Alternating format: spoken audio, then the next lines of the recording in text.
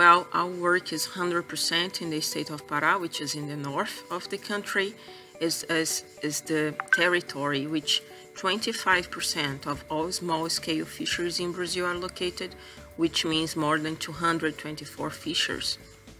Unfortunately, the governor of the state of Pará also got COVID, so he has been ill. Access to the communities is essentially closed. Basic transportation within the communities and essential services are allowed, but not much else.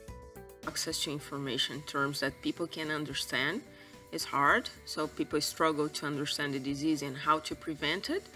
Access to food outside to catch fish themselves is difficult.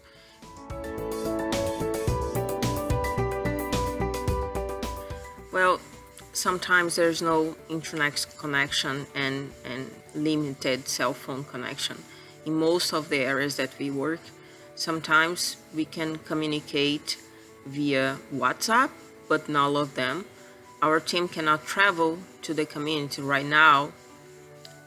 Early this year, we produce training materials, but we haven't been able to distribute or apply them.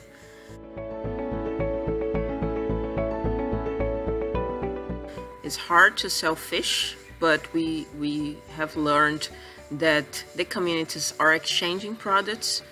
For example, they might say to each other, "You catch crabs, I catch fish, let's exchange." So the small-scale fishery is helping ensuring food security. We've worked hard to build and enhance local leadership. Local governors now know how to tap into larger municipalities and other government resources. In the past, these leaders didn't have the capacity, all the capacity, to ask for what they need. But now, as a result of training and capacity building of rare staff, it's fair to say that they have learned to apply these skills to mobilize people, to build movements. And also rare now is acting as a liaison between local governments and private sector.